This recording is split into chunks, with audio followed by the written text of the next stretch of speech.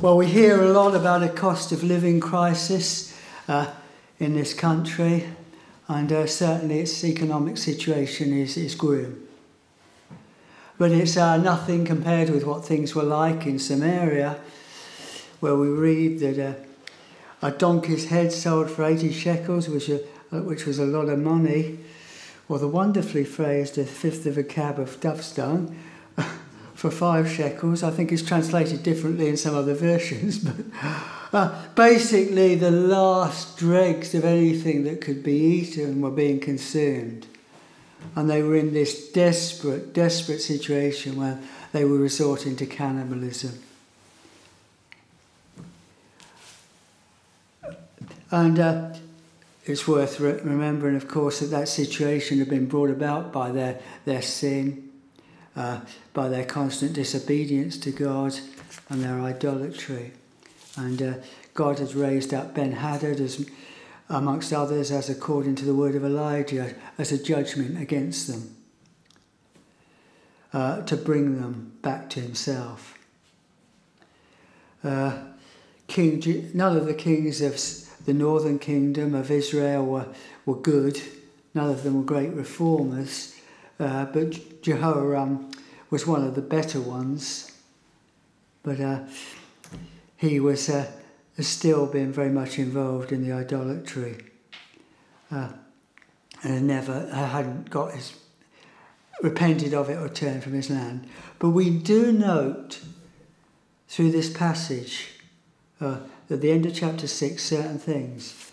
One, that under his royal robes he's wearing sackcloth. He's actually in a state of repentance. He may be covering that repentance up, but he is still acknowledging that. He also acknowledges that it's a judgment from the Lord. In the warped way of such the fallen mind, of course, he lashes out at Elisha and blames it on him because he's the one that brings the word of God to them, that proclaims the truth. And he lashes out against him and says he's going to behead him. But actually, he still goes to Elijah to seek out the word, a word from the Lord. He recognises his situation, that it is only the Lord that can save them. So we do have a situation of somebody that's coming to almost, I would say, a point of salvation. There is repentance. There is a seeking after the word of the Lord. There is an acknowledgement that their situation is actually brought about by their sin. And so we have those sort of things as an introduction to the wonderful grace that's shown in chapter 7, where we see very much that just a touch from the Lord completely transforms a situation.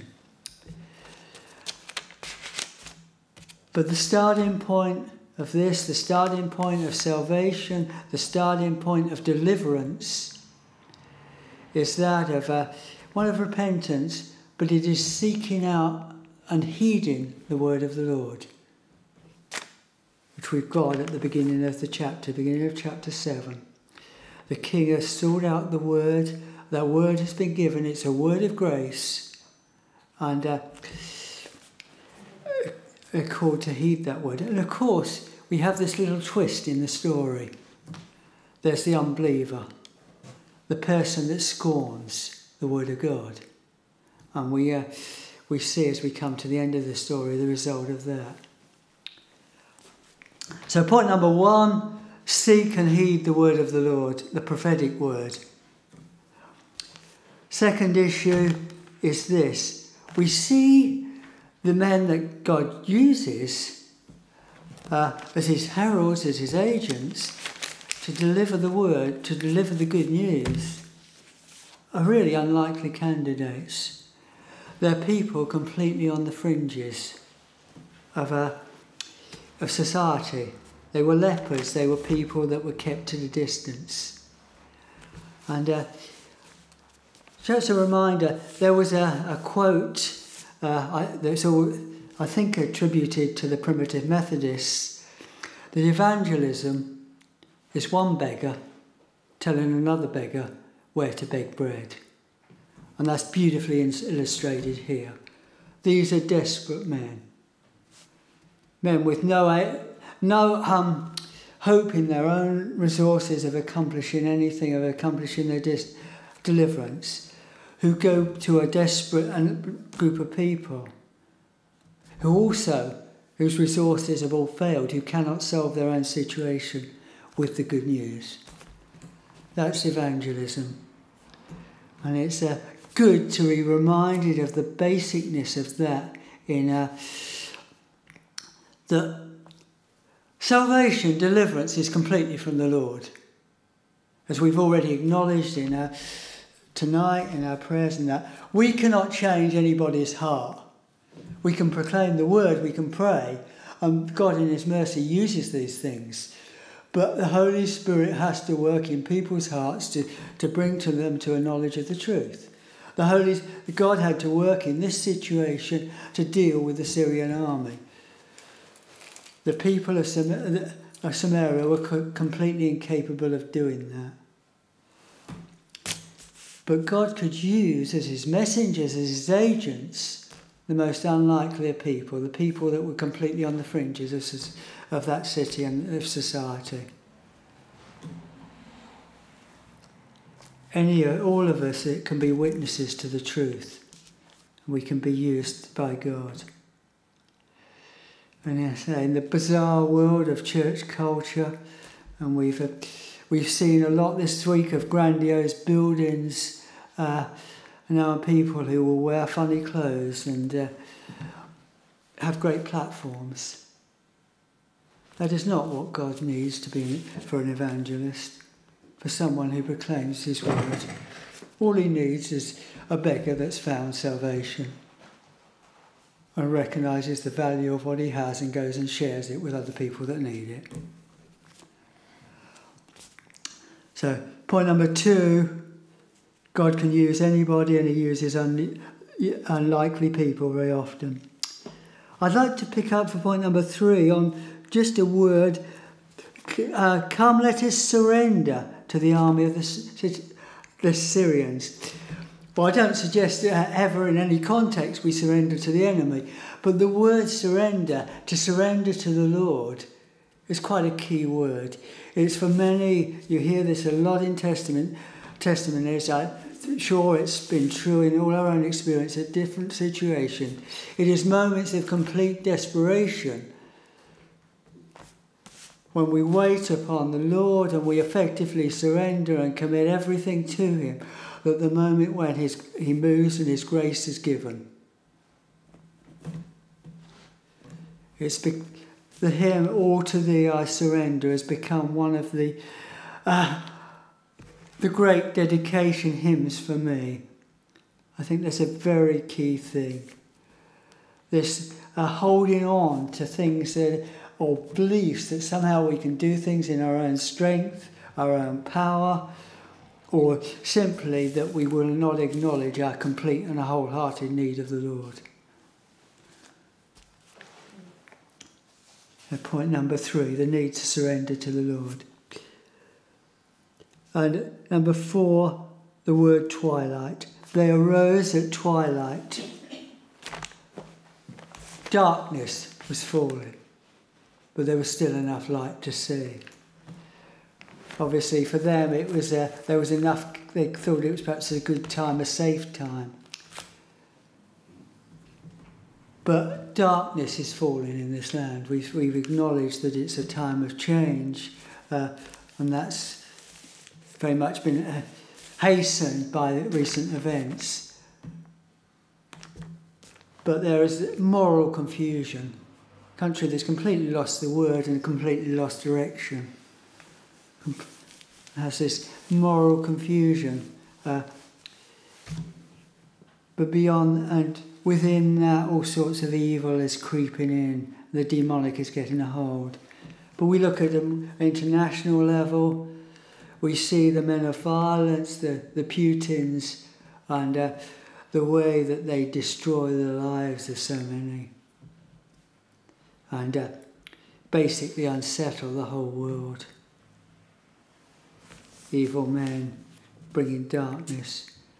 We also see the power of probably big corporations, the Microsoft, the Googles, and their desire to, well, I might use the word exploit, but to control really as many people as they can for their own purposes. Darkness is falling, but it's still a day of grace. It's still a day of good news. As we've acknowledged tonight, we still have the privilege of being able to proclaim the gospel freely. We still have the privilege of worshipping freely. We still have as we've thought about a country that gives it so much freedom and is still democratic and to a certain extent. And we live in beautiful surroundings and so much grace falls upon us. It's still a day of grace, but the darkness is falling.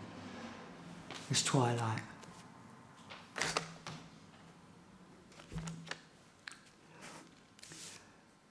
They find the unexpected. How many times do we go into different situations where you perhaps say, well, that person will never change and things like that, but you go into certain situations and they're completely different because God has moved.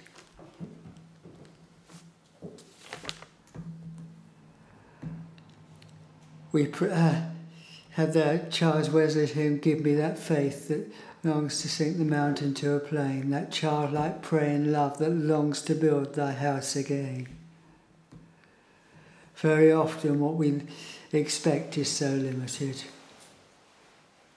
So limited. Did these leprous men, fair enough to them, they hadn't even heard the prophetic word. But in their own wisdom, they had no real, a very limited expectation of deliverance. And what they found was way beyond what they expected.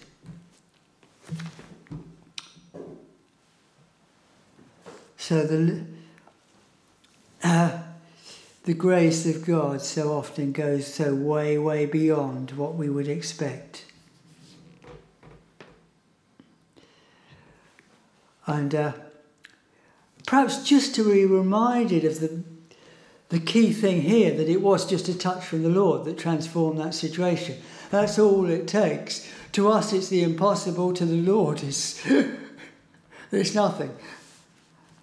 And in the ministry, the earthly ministry of Jesus, you just see things like where he touched the leper.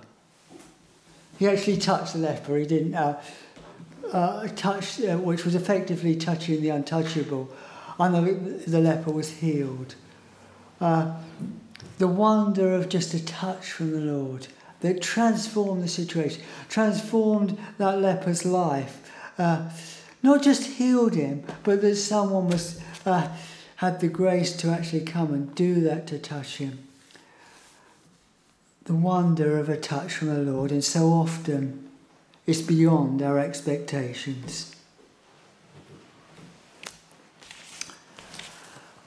Well, these men did what you would perhaps expect them to do. They just revelled in the wonder of the opportunity that was theirs. For this abundance of food, this abundance of wealth, that they just tried to hoard it up from themselves, which is a natural reaction. And then the truth, the realisation hits them. In the key verse in this passage, this is a day of good news, and we keep silent. This is for everybody. It's not just for us. So it's good to be reminded of that. I think you can go down that road where the wonder and the riches of God's word, you become dominant. You seek it, and you seek more of it, and you hoard up more of it, and you don't share it with the world outside. You can go down that road. These people recognised, these lepers, that we remain silent with this wonderful news. So they take it to the city. They are met with scepticism, as you so often are. And there is a need in evangelism for persuasion and for things like apologetics. They have their place. And key thing is perhaps this servant, and he said, well, go and see, just go out and look. Don't just dismiss these men's news. And the king eventually sends men out and say, go and see. And that's the sense that is always true. The truth is there. The wonder of what God's grace is there. The wonder of salvation is there. And we can testify it. A world outside may not be able to see it because they're blinded to the truth. And unless God removes that blindness, they will not see it. But persuasion is something that God sometimes uses and sometimes is necessary. And that's used here. There is a sense of there's a little bit of pressure put on to persuade the king to send people out and to go and see.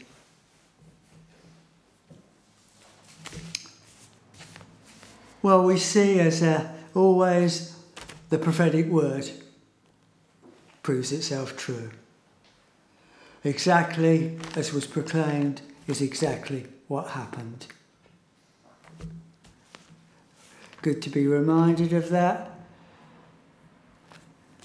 People thought that word was impossible, and yet within 24 hours it was a reality. The word will prove itself true. And finally, salvation is for those who believe. Justification is by faith. The unbeliever in this story does not take part. It does not have the privilege of receiving the blessings of grace, as according to the word of the Lord. Judgment has fallen upon him because of his unbelief, and he does not receive the salvation, that's a provision that's been brought. So some helpful points towards perhaps just mission from a different angle. Starting point after repentance is seek out the prophetic word.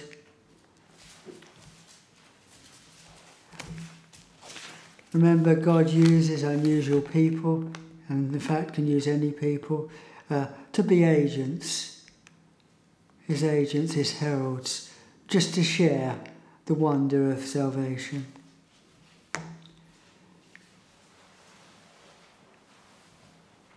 Do recognise the need to surrender to the Lord. It was a point of desperation these men went out. And so often it's perhaps, it says something to us, it's desperation that brings us to the Lord. It's sometimes desperation that forces us to move on and to move out in the Lord's purposes. They went to the camp of the enemy, and they went at twilight. Darkness was falling. They found the unexpected. Just a move from the touch from the Lord transformed the situation. They revelled in the abundance of the grace they'd found, but then they recognised the need to share that. Today is a day of good news, and we remain silent. They were met with scepticism, but eventually the king responded to their news. And that salvation was shared with everybody. The word proved itself true, exactly true. But it was for those who believed.